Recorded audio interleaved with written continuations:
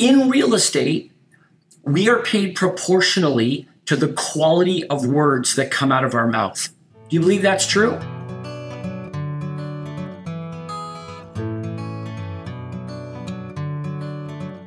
Hi, and welcome to another edition of Agent Inner Circle Tips. Here I'm James McDonald with Agent Lead to Close. Have you discovered that whether it's over the phone, face-to-face, negotiating an offer, buyer presentation, listing presentation, whatever it might be, the words that come out of your mouth largely dictate the success that you're going to have. And if the words that come out of your mouth are insufficient or they really don't cause you to look like the expert that you are, it's very easy for everything to sort of fall apart at that point. On the other hand, though, the opposite is also true. If the words that come out of your mouth clearly cause you to be perceived as the expert that you are, the competent, confident provider of information, the expert, then it's the opposite. And when it comes to things that are important, consumers want to work with an expert. Given the option, their largest single financial asset or investment, if given the option, they would prefer that they would use the best expert that is available to them. And in the presence of that kind of value, cost is not the number one issue. And on that note, specifically what I wanted to share with you here today is how important that we understand if we do a good job explaining to our buyer when we're sitting down with our buyer, which we are required to do with the new National Association of Realtor regulations, we are going to, as agents working with buyers, we need to be transparent and spell out and explain exactly what we're going to get paid and how we're going to get paid. And some great language that you want to have for that appointment. After you've talked about all of the benefits of working with you, your specialized knowledge, any unique selling propositions, unique services that you offer, performance guarantees that you might offer, statistical data that backs up your track record, etc. Once you've talked about all those things, the tremendous value that you add to the experience of working with you exclusively as their representative, we need to talk about how we get paid. And some great language that you might want to consider practicing and using is this. What we're essentially saying to our buyer is everything that I've just shared with you here, all of my services, all of the benefits of working with me, everything that I'm doing on your behalf, you need to understand all of these services are 100% free to you. In fact, if and only if I successfully help you find, negotiate successfully, and close successfully on your dream home, only then will I be compensated 3% or whatever it might be from the proceeds of sale that we're going to negotiate as closing costs from the seller. Does that sound fair? Does that sound fair? Now, the question of does that sound fair, what you're essentially saying is it fair that everything that I've just laid out and shared that I'm going to do for you, I'm willing to do for free without any compensation, no upfront compensation whatsoever.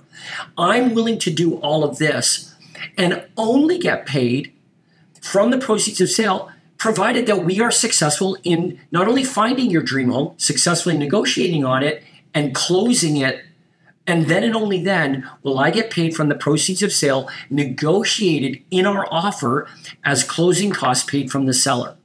Does that sound like a fair proposition to you?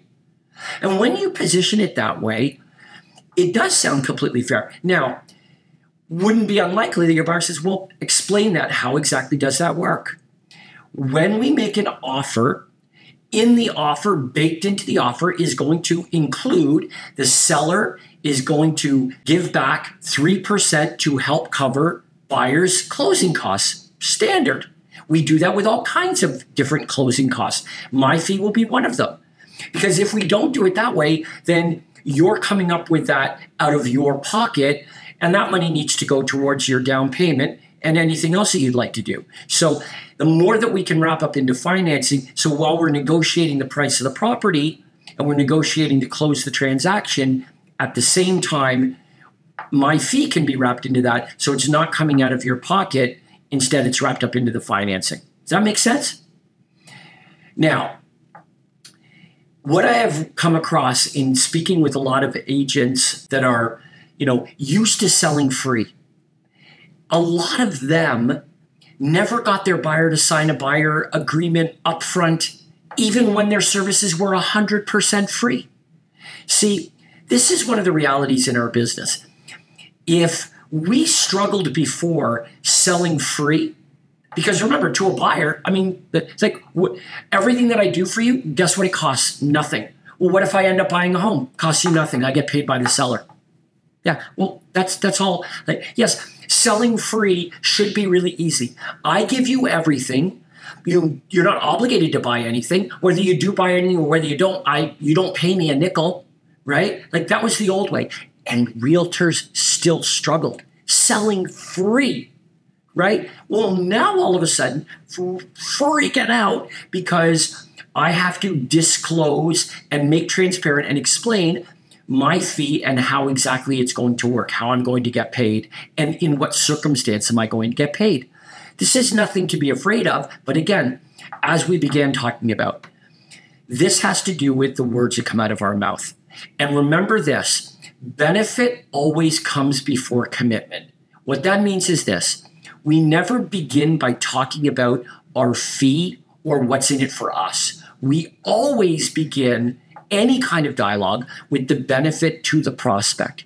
We talk about our unique services. We talk about how we're going to help them. We talk about what unique, perhaps guarantees that we offer. We talk about our track record.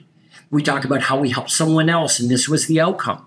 The benefit of working with you exclusively must always come first before we talk about the commitment.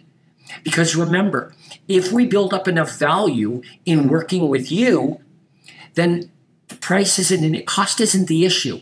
They want to work with you based on the merits of your business. So we can explain to them, you're in good hands. Here's how I negotiate my fee with the seller on your behalf. Does that sound fair? And you know what the answer is? Of course it's fair. You just got to get really good at it as well and learning this language. So I hope you find that helpful, and I'll look forward to presenting another helpful tip next week. If you're not already subscribed to Agent Inner Circle, you got to do that. Get on the Agent Inner Circle website. Make sure you subscribe. Also, if you would like more training on lead conversion, agentleadtoclose.com. You want to go there and check it out. It's no contract. It's pay as you play. It's good sales training to learn how to better convert the leads that are already sitting in your database that you've already paid for, you're already paying for, you met at open houses, you got all these leads. What if I told you you don't need to spend any more money generating leads? You need to invest a little bit in what you do with those leads. That is the mistake we see agents make. They spend all this money and resources and time, lead generation, and nothing on the lead conversion. They think, oh, well, I'll just, the fish will jump in the boat and cook and clean themselves. No. What ends up happening is you become a collector of leads that other realtors will sell homes to or represent in their sale. That's not what we're trying to do here.